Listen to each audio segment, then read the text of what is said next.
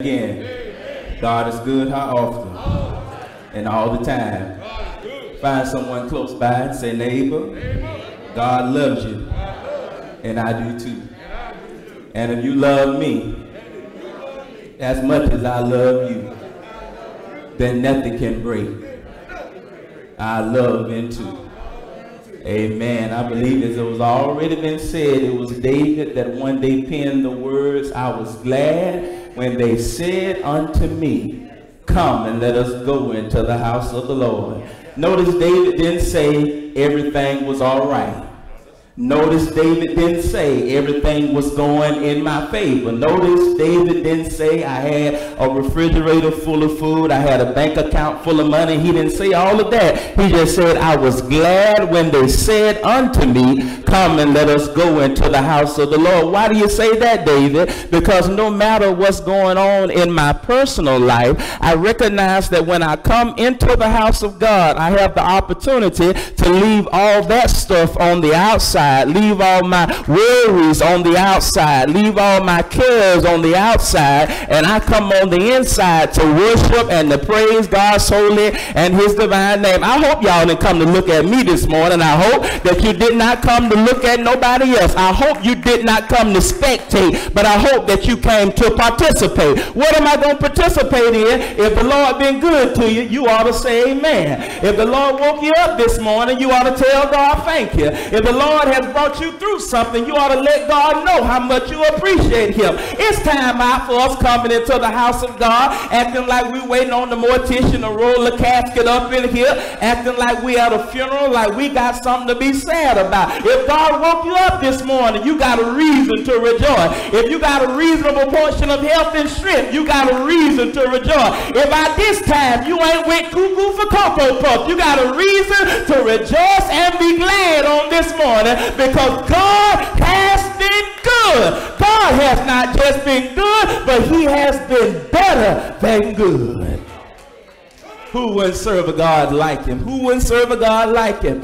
And it does my heart good to look out this morning. This is, from my memory, this is the biggest crowd that we have had since we have come back in the building. I just want to say that it's so good to see everyone that has come out this morning. And as always, it's good to have those that have tuned in via live stream to watch us virtual this morning. We just want to let you know that you are welcome here and you are part of the services that are going on this morning. And we always ask, if you would, invite somebody to church. Go ahead and share, start a watch party here at this moment. Anybody come to hear a word from the Lord on this morning?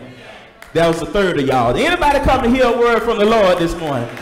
All right. I believe you came to the right place. Let's go to the Gospel of John.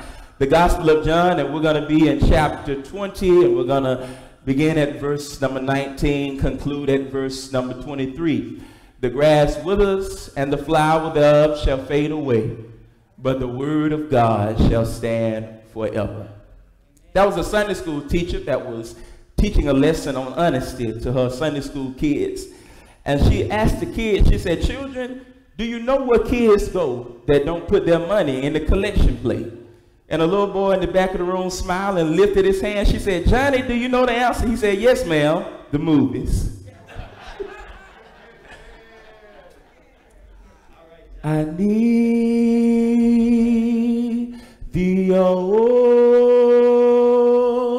I need thee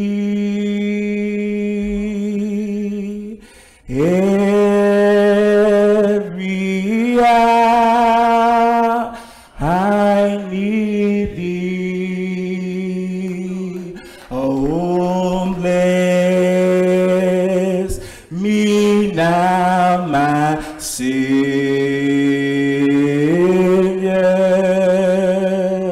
I come to thee, and we need thee, oh, we need thee.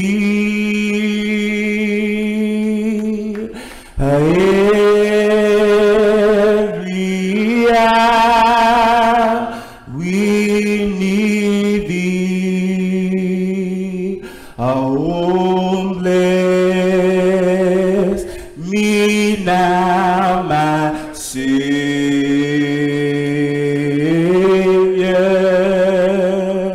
I come to thee. The Bible reads it like this. Then the same day at evening, being the first day of the week, when the doors were shut where the disciples were assembled for fear of the Jews, came Jesus and stood in the midst and said unto them, Peace be unto you. And when he had said, he showed unto them his hands and his side. Then were the disciples glad when they saw the Lord. Then said Jesus to them again, Peace be unto you. As my Father has sent me, even so I send you. And when he had said this, he breathed on them and said, Receive ye the Holy Ghost. Whosoever sins ye remit, they are remitted unto them. And whosoever sins ye retain, they are retained. May the words of my mouth and the meditation of my heart, dear Lord, be acceptable in thy sight. Look at somebody and say, Hey, you. Don't skip church. They didn't hear you. Look at the other one and say, Hey, you. Don't skip church. There's a whole lot that you miss when you don't come to church. No matter what someone tries to say, or no matter how someone tries to relate to you what happened, no matter how much they try to explain what happened, if you are not there, it loses something in translation. They can never repeat to you what you missed, and you'll never be able to grasp it because that moment will never come around again.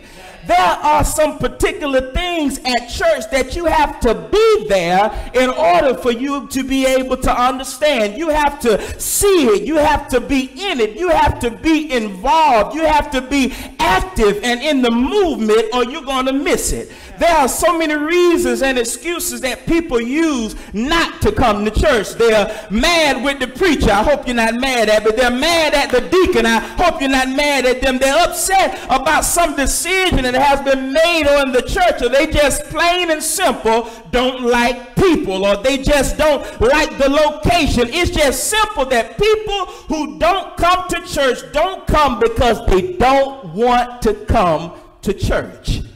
People come up with all kinds of excuses and reasons why they don't show up to church. And for those, they have all kinds of reasons. I just want to let you know, if you want to find an excuse and if you want to find a reason, the devil is going to make sure that you find any and every reason and excuse that you can find to justify your not being present in the assembly of the saints. But my brother and my sister, none of us have an excuse that is good enough as to why we don't come to church.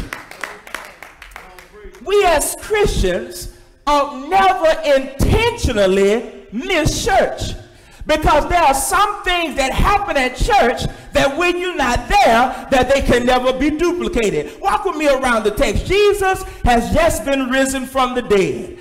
Crucifixion has taken place on Calvary's mountain.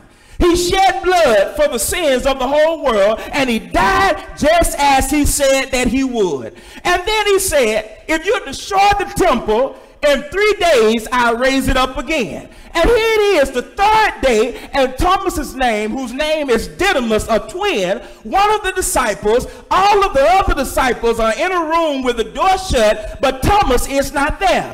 Thomas is absent from the assembly. Thomas is nowhere to be found on this Sunday because of maybe he's been discouraged, or maybe he's been disappointed, or maybe he's been downcast because his expectations have not yet been met. He thought really and truly that Jesus was Messiah, but the last time he heard from him, he had been crucified on a Roman cross. He died, but Thomas does not believe that Jesus is really risen. Jesus is alive. Jesus is out of the grave. Jesus is walking around in the flesh. And one of his own disciples didn't even come to church.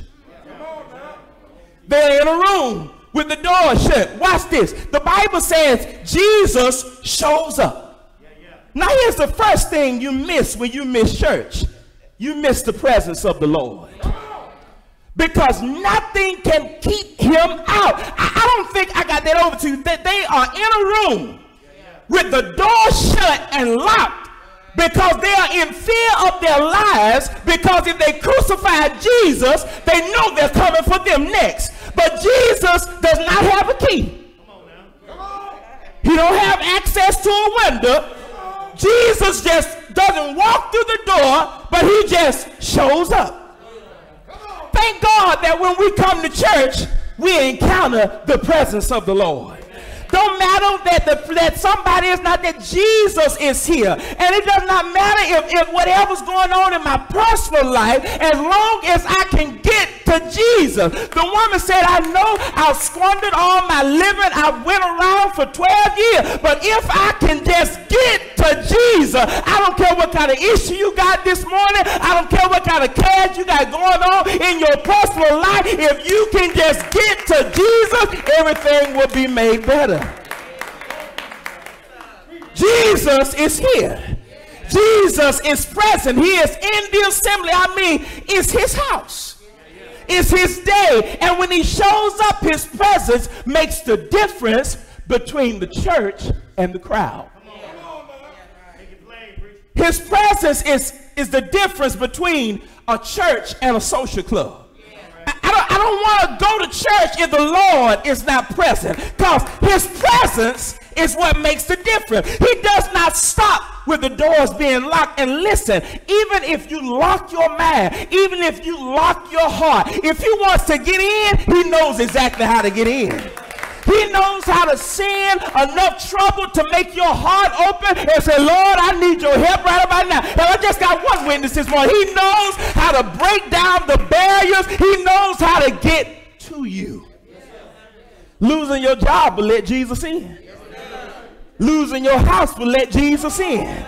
Being broke down, busted, and disgusted will let Jesus in. And let me say, for those that come to church and never open your mouth and worship God and give God a praise, he knows how to walk through your situation and apply enough pressure in order to get you to praise his name, because enough tears will make you say hallelujah. Enough pain will make you call on the Lord. Being broke long enough will make you want to give God a praise. Now, not only do you miss his presence, but you miss his power. In verse number 19, it says, the same day at evening, being the first day of the week, the doors are shut where the disciples were, and Jesus stood in the midst of them. No power on earth can keep him down. They crucified him on a cross, but he got up from the dead because he got power. I need somebody to help me this morning. Donald Trump might have an office, but he ain't got no real power. The governor of Florida might have a position, but he ain't got no real power. Jesus has not some power, but he got all power, all authority. And listen, when you recognize who he is, his presence and his power will change the way that you worship. Come on now. It changes how you give God praise, and it reorders your priorities when you know that whatever you need, my God got power. Brothers and sisters, it won't be perhaps until you can't do nothing for yourself that you will realize that if the Lord don't help you, you won't be able to make it. Some of the most spiritual moments of your life won't even be at church. Some of you have been sick unto death, but you prayed to God and the Lord turned your situation around. And we realize now that not just some things are possible through God, but all things are possible through God that gives us the strength. When you miss church, you miss his presence. When you miss church, you miss his power. But thirdly, you miss his peace. It's right there in verse number 19. He came in the room without opening the door. That's his presence. He stood in the midst of them after being crucified. That speaks to his power. And the first thing he said to them, peace be unto you. You know, when you miss worship, somebody ought to help me this morning. The very peace you are trying to get a hold of, God put it in the heart of the preacher, and you missed the message because you were mad with somebody. Wanted to be at home or wanted to be where you are, that's not in the presence or in the power of God, and you miss godly peace. Listen, brothers and sisters, when my soul is weary, I need peace. When I can't sleep at night, I need peace that surpasses all understanding. I need a peace that when I show up on my job, they want to know why I'm smiling, even though I got fired, because I realized that the same God that gave me this one, he already got something else waiting on me. Your friends don't know what you still talking to them bad as they've been to you. Folk want to know, as bad as I've treated you, how can you still smile in my face? As much as you know as I done talked about you, how can you still treat me as you treat me? Because I recognize, just like Jesus told them, they know not what they do. The Bible said it is better to have a millstone hung around your neck, cast out into the middle of the sea, better than to mistreat one of God's little ones. So when folks talk about you, don't worry about it. When folks speak in all kind of manner against you, don't worry about it. God will take care of them. So he says, this joy, this peace that he's offering is not like joy and peace that the world gives. Because you realize that anything that the world gives, the world is also able to take it away. But I recognize something. I realize can't nobody take your joy. You got to give it up. Can't nobody take your peace. You got to give it up. I don't know about y'all, but God has been so good to me. God has brought me to a place in my life where I had to let the devil know you're not taking my joy. You're not taking my peace. You're not taking my happiness. You're not taking anything that I got because you didn't give it to me and you can't take it away.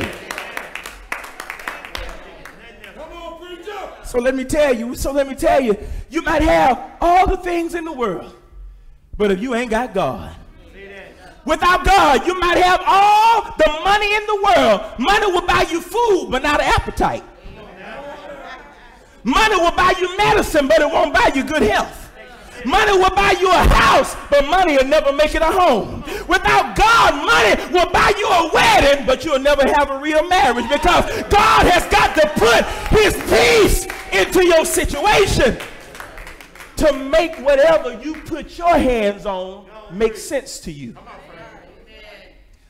So you ever wonder why some people ride in a hoopty and they just as happy as they can be? Because their sense of somebodyness doesn't come from your opinion of the car. Some folk are happy riding on the bus or just sitting down in their house in an apartment, and they're satisfied because who they are is not wrapped up in the things that they have. Here's what I want you to do. Now I know you're living good. You may be balling, shot calling. You maybe got it going on. You got a little something in your life, but you got to have faith that truly trusts God. Don't worry about how your bill's going to get paid. Don't worry about who's on your side. Don't worry about who's lying on you. If God be for you, he's more than the whole world against you. The Lord is my light and my salvation. Whom shall I fear? The Lord is the strength of my life. Of whom shall I be afraid? Good God Almighty. He's a wonderful Savior. So you miss his presence. You miss his power. You miss his peace. But in verse number 20, you miss his praises. You miss his praises. It's right there. This is enough to praise God for the rest of your days right here.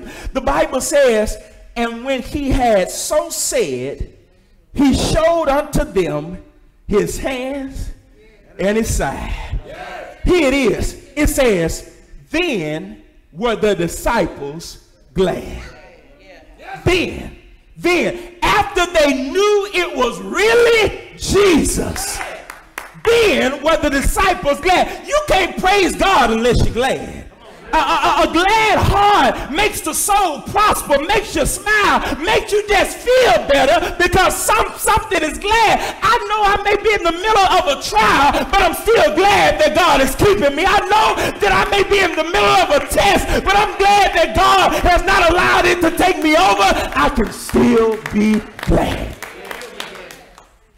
Maybe you're not glad you're a Christian because you want to please everybody. Or you want to make everybody like you. Or you want to make sure you shake hands with the right people and network with the right group of people because you're trying to get the hookup. You want to go up and you're trying to make sure that everybody that's supposed to like you likes you. But if God is on your side, you don't need no hookup. He is the hookup. If God is on your side, you need not worry about no network. God will give you your own network. God will provide you with all of those things that you stand in need of. Because when the praises go up, blessings surely come down. And when you really want something from God, you got to praise him like you already got it. I said, when you really want something from God, you got to praise God. I learned something, that when you're standing in the hallway of life, everybody else's doors get open. Everybody else can there. You got to learn how to praise God until he opens a door for you. Lord, it may not be happening today, but I'll still praise you. Might not be happening tomorrow, but I'll still pray. Until it comes, I'm going to praise him. Listen, I don't need a song leader to get me excited. I wish I had one witness.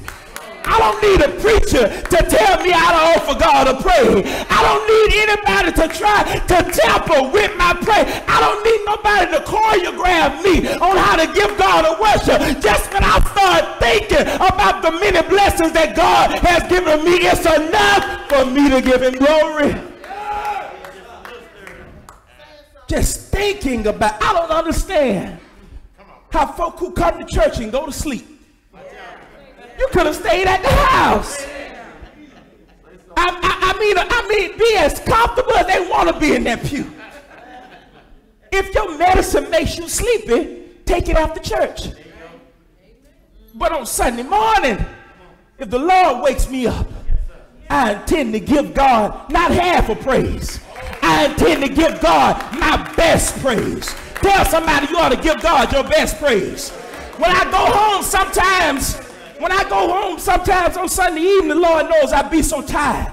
Not just from preaching, but to lifting my voice aloud and giving God praise. I tell you, you ought to feel like you've been to the gym when you leave the house of God. You ought to feel like you'd have shanked. You ought to feel like you'd have had your whole workout session when you leave the house of God because you gave God everything you had. Lifting your voice and giving God praise. Now, for some people, alcohol gets them high. For some people, dope mellows them out. For some people, drugs and all kinds of mood-altering substances get them excited. But all I need is just hear the name of Jesus. All I need is to just think about the goodness of God and what he has done and just see how God has kept me. That's enough for me right there. And I don't know about y'all, but anybody like me, you can't wait until Sunday to start praising God. Sometimes you find yourself driving down the road. Oh, Lord, I thank you. Sometimes you be in your own job, in your cubicle. You don't want nobody to hear you. Oh, Lord, I thank you for this day. Wherever you are, you realize you're in the store. And man, there was a time I ain't had a penny to rub together. But God has blessed me where I can go in here. I ain't got to get great value. I can get the name brand stuff. God has been good to me. And I know it's 2 or 3 people in here that realize where you were when you met God, and you look at your life right now and you got to say, man, when nobody but Jesus, when nobody but the Lord that brought me through. So I gotta ask you, where would you be this morning had it not been for the Lord on your side? The enemies would have killed you a long time ago. They would have took you out a long time ago. Worry and stress would have took you out a long time ago. But thank God that God was on your side. And every time you were about to give up, God said, hold on. I know your friends put a period right here. Let me put a comma. Because this is not the end of your story. Tell somebody your condition is not your conclusion. They were glad. They were glad. And I need somebody here this morning that's glad. Who's glad to be in the service just one more time. I don't know what tomorrow is going to bring, but I'm just glad to be in the service of the Lord just one more time. Hell in my house, hell in my family, but I'm glad. I'm glad. I don't know how I'm going to fight it. I don't know if I'm going to win, but I'm glad. I'm glad to be in the house of the Lord. Just one more time. He didn't have to wake me up this morning. But I'm sure enough glad that he did. Didn't have to start me on my way, but I'm sure enough glad that he did. Ain't nobody had to dress you up this morning. Ain't nobody had to feed you this morning. Ain't nobody had to wipe your backside this morning. You did it for yourself.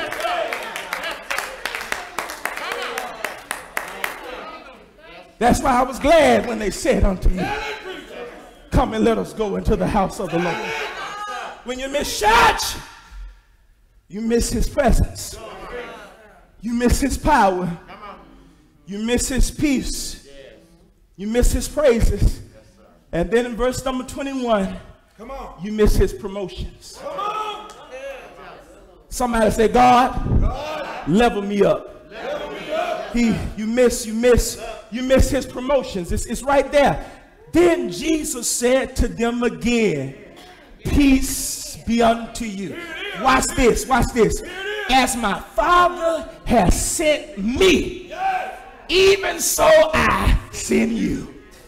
Jesus says, what I am in the world, that's what I want you to be. That's what I want you to be. But you can't be that if you miss his presence. You can't be that if you miss his power.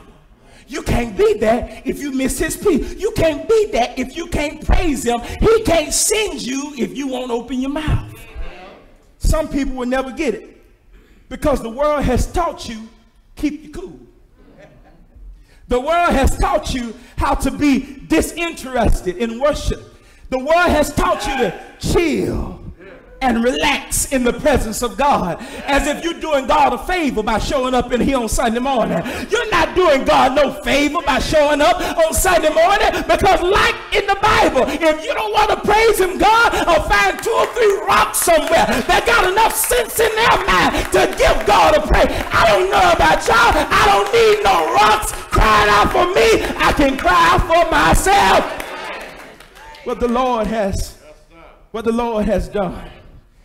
He said, even send I you.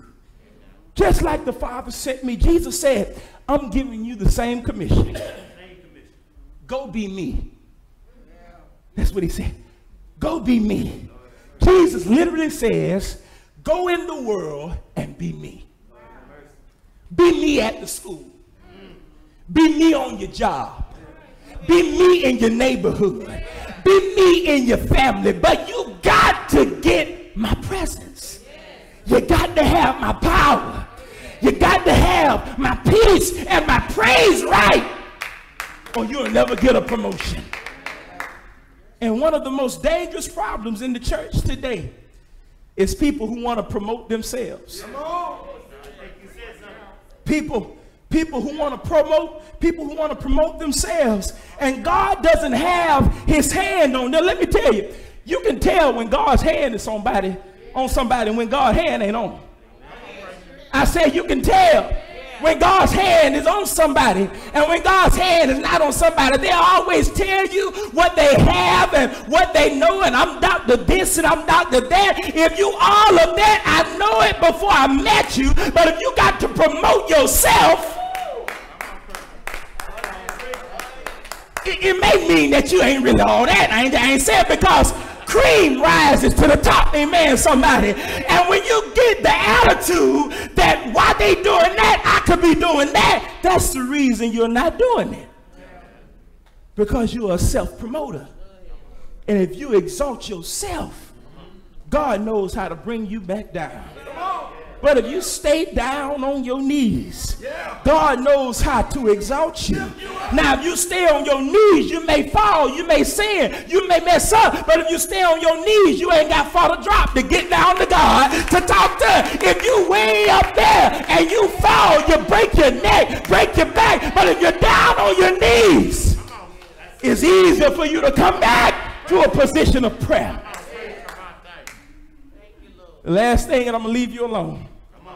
Now, if you miss church, you miss His presence, you miss His power, you miss His peace, you miss His praises, you miss His promotion, and then lastly, you miss His provisions. Verse 22 and verse number 23, and when He said it, I like this word where it says He breathed on them. God, breathe on me. Somebody say, Lord, breathe on me. Somebody say, Lord, breathe on my money. Breathe on my family. Breathe on my sisters. Breathe on my brother. Lord, breathe on me. Lord, breathe on my health. Breathe on my situation. Breathe on my mind. Lord, I need you to breathe on me. The Bible says that when He breathed on them, they received the Holy Ghost. And the Holy Ghost, let me tell you, don't come to make you speak in tongues. EKOC, Coke spelled backwards. It don't come to make you speak in tongues. The Holy Ghost hasn't come to make you roll on the floor. It hasn't come to make you, it's come to make you live the life that you pray about. It's come to keep you grounded. It's come to keep you settled. Somebody said, thank God for the Holy Ghost. It comes to make you live the life that you sing about.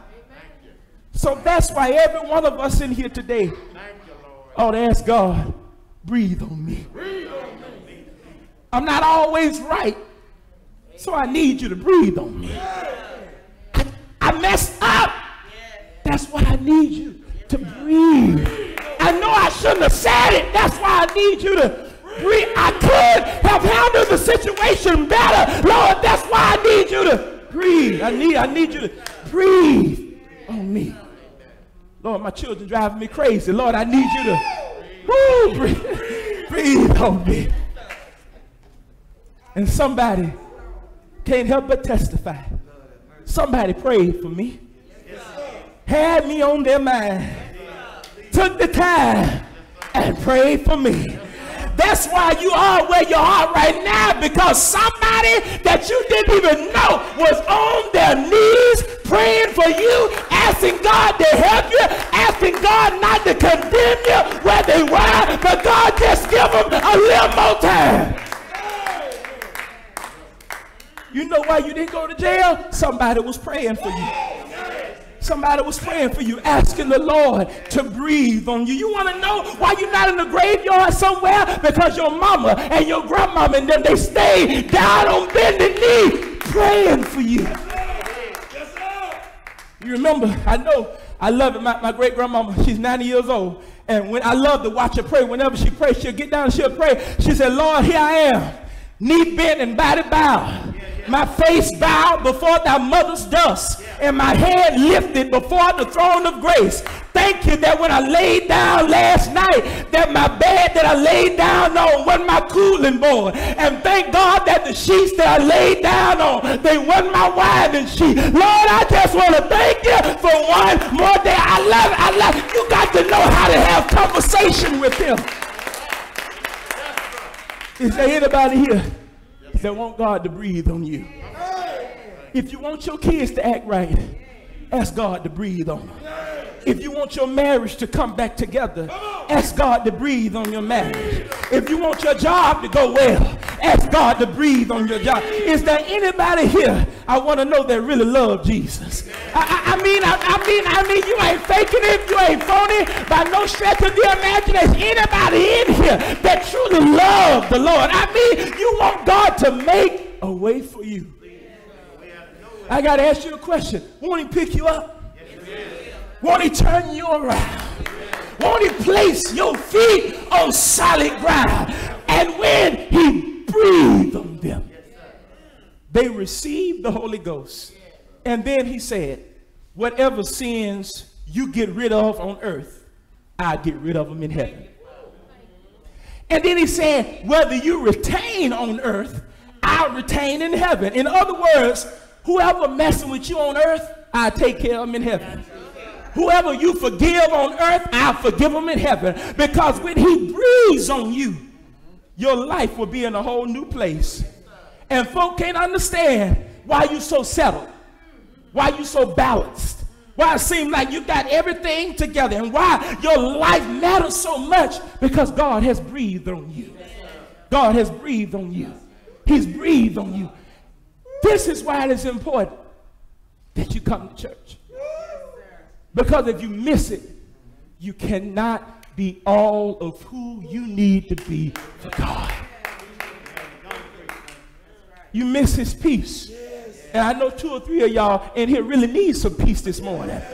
You stressed out. If I had a magnifying glass and it could look in your mind, I would wonder how you ain't in a straitjacket somewhere, sitting between 4 padded walls, going cuckoo for Cocoa Puff, not knowing your name, not knowing you're going to from you're coming from. Somebody can say, Lord, I've been through some situation, I've been through some circumstances that pulled me through there, that took me through the ringer, but I'm glad that I had a God that was on my side. I'm glad that I had somebody in the midnight hour when I was worried, when I was crying. He was the one that dried the very tear from my eye. I got somebody with me.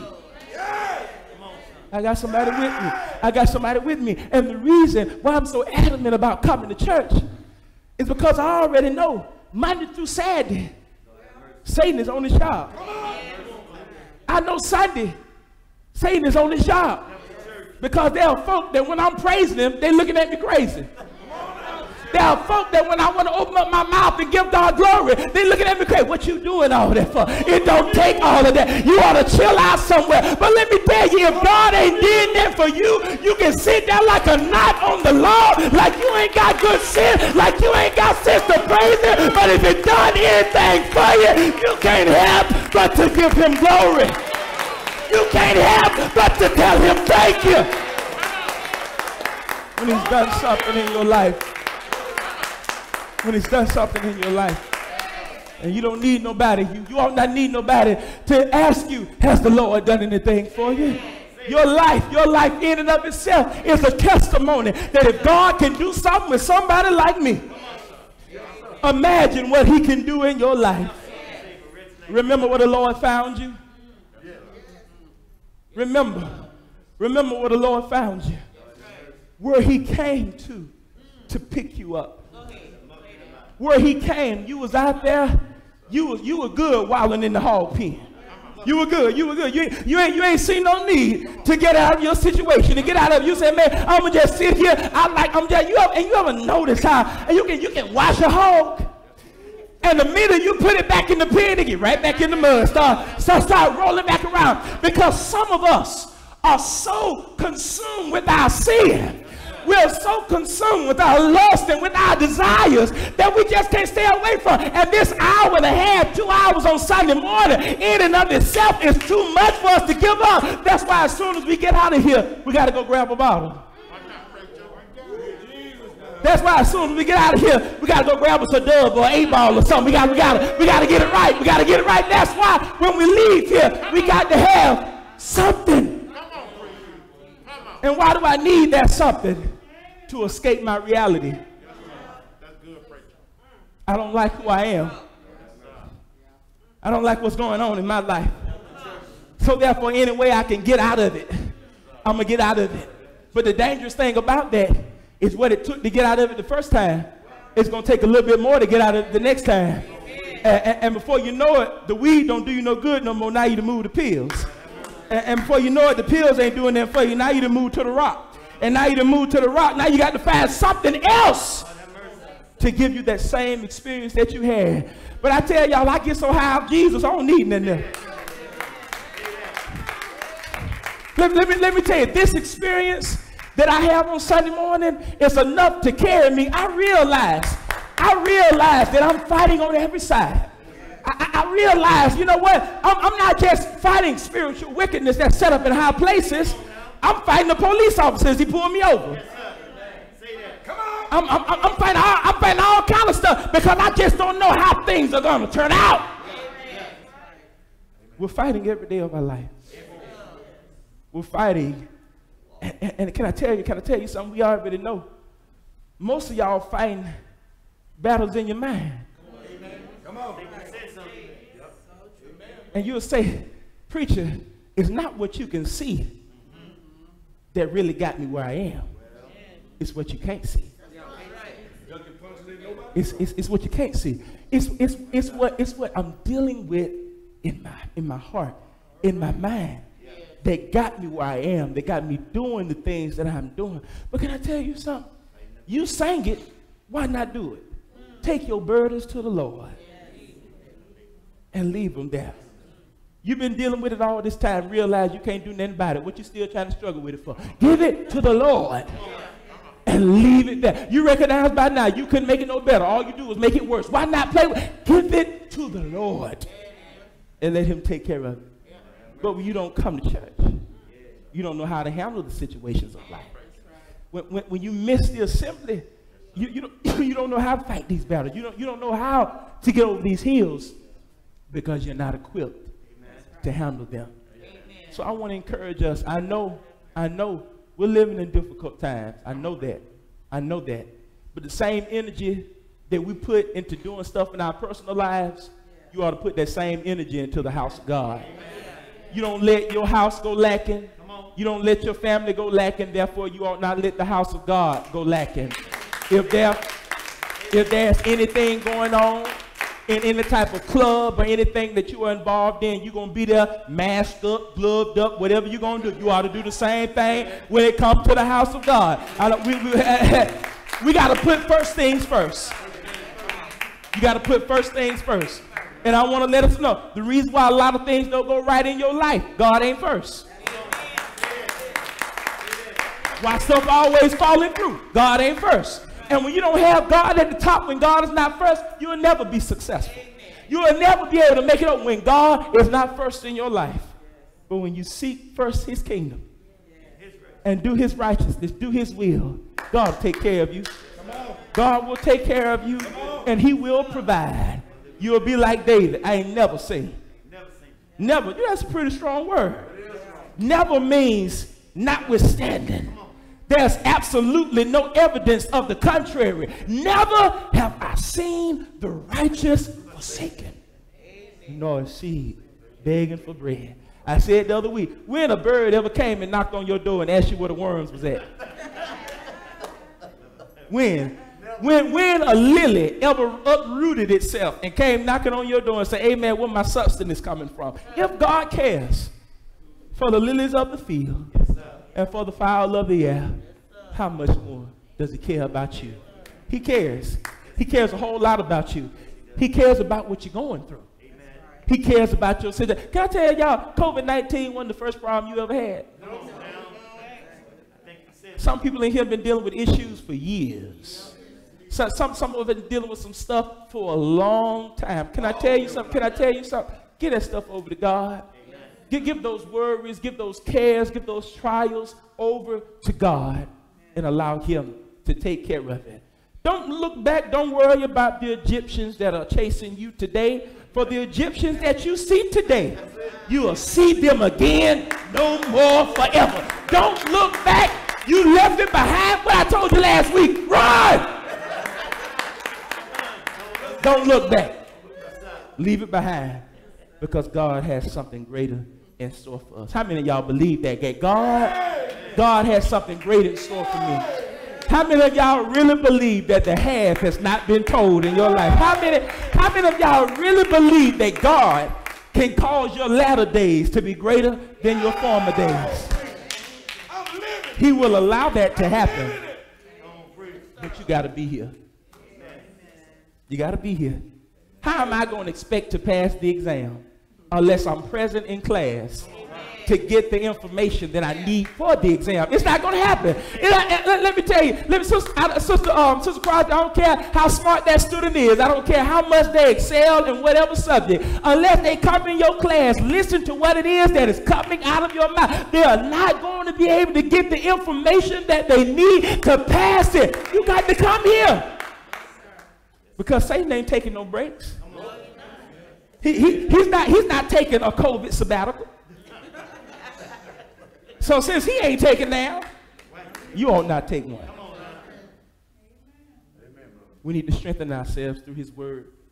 And we do that by coming together and worshiping him. Even in our singing, with our singing, the Bible said, through our singing, we admonish one another through the singing of psalms and hymns and spiritual songs. What do you mean, preacher? You don't know what your row neighbor got going on. But just hearing the songs and the praise that's going up, you don't know what it's doing for their spirit. You don't know what is. You don't know they were just about ready to drive off a cliff. You just don't know what they were dealing with. But because they were able to come into the presence of God. If I could but touch the hem of his garment. I ain't got to touch his hand. If I could but touch something that's on him, connected to him, I know I'll be made whole. Some of us need to be made whole this morning. You're in the right place to be made whole. The doctor will see you now. The doctor. I know you've been sitting in the waiting room. You're tired. I know you've been sitting there. I know you're about tired. I know you're tired of everybody else getting called back. I know you're tired about everybody else being seen, but the doctor will see you now. And he's ready to take care of your situation. My brother, my sister, my friend, beloved, God is so good. And he's so good that he decided to bless you with another chance. He decided to bless you with another opportunity to get it right. You know, it's not by accident that you are here this morning. God in heaven divinely orchestrated it for you to be here on this morning. And I do believe that he's saying to somebody here today the same thing that he said all throughout Scripture, and that is, come to me. All ye that are weary and heavy laden. And he said, take my yoke upon you and learn of me. For I am meek and lowly in spirit, and you shall find rest for your soul. Somebody here this morning, you don't even know the Lord in the pardon of your sin. He's saying unto you, repent and be baptized. Become a part of my body. Become a member of my church. Live faithful unto death, and I'll give you a crown of life that will never fade away. For somebody that life is just taking you down through there, he's giving you an opportunity to say, hey, I need prayer. I need the prayers of the righteous because I don't know how I'm going to make it through my tomorrow. But prayer fix it for you. Prayer make it better for you. Prayer always makes the situation. So my brother, my sister, my friend, if you're here today and you don't even know God in the pardon of your sins, can I tell you, as he told the prophet Jeremiah, he said, before I formed thee in the belly, I knew thee, and I ordained thee to be a prophet unto the nation. Meaning before your mama ever met your daddy, I had a plan. Before you ever said goo goo gaga, I had a plan for your life. But before you even knew anything about anything, I had a plan for your life. God instituted a plan for all of mankind because you remember God had created all these things in the beginning. God called everything. You notice he always said, let there be, let there be. But when it came time for him to make man, that's the only time that he ever got his hands dirty. That's the only time that you ever see God putting his hands on something and forming. Some said that he formed man from the dust of the earth. Then when it came time for him to make woman, he touched the man, took a rib out of his side and created woman. And everything that he said, the Bible said everything that he made was good. Somewhere down along the line, some things got happened, and the Bible says that it grieved him that he had ever made man. Since that time, man has been on a downward fall. Sin has been overtaking us for centuries down through the generation. God saw that we needed a way back to righteousness. God knew that we were standing in the need of salvation. So he sent us the best that heaven had to offer. He sent us Jesus.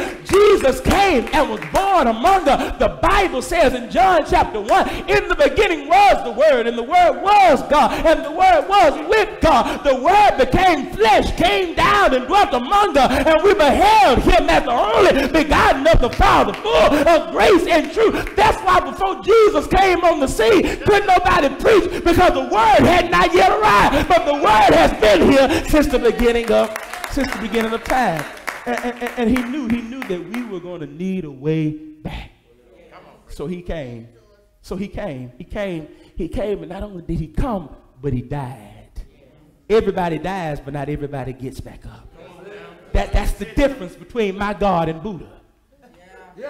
That's the difference between my God and Muhammad. That's the difference between my God and Zeus and all these other people, because all of those other people, you can go right now to where they're buried at, the shrines and things that are made up to their tomb. But the tomb my Jesus was in, you know, a few months ago, I was blessed to go and see that very place. And can I tell you something, Denson? It was empty. It wasn't nobody in there. It was empty. The one that was there.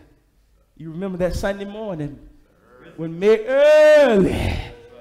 Oh, and still, you know, the sisters are still the one that rise up early. You'll catch that on the way home.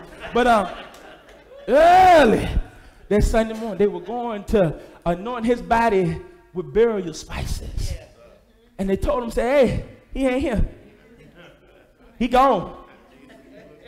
The same, the one you're looking for, but he told us, I want you to go back and tell him, man, he ain't here.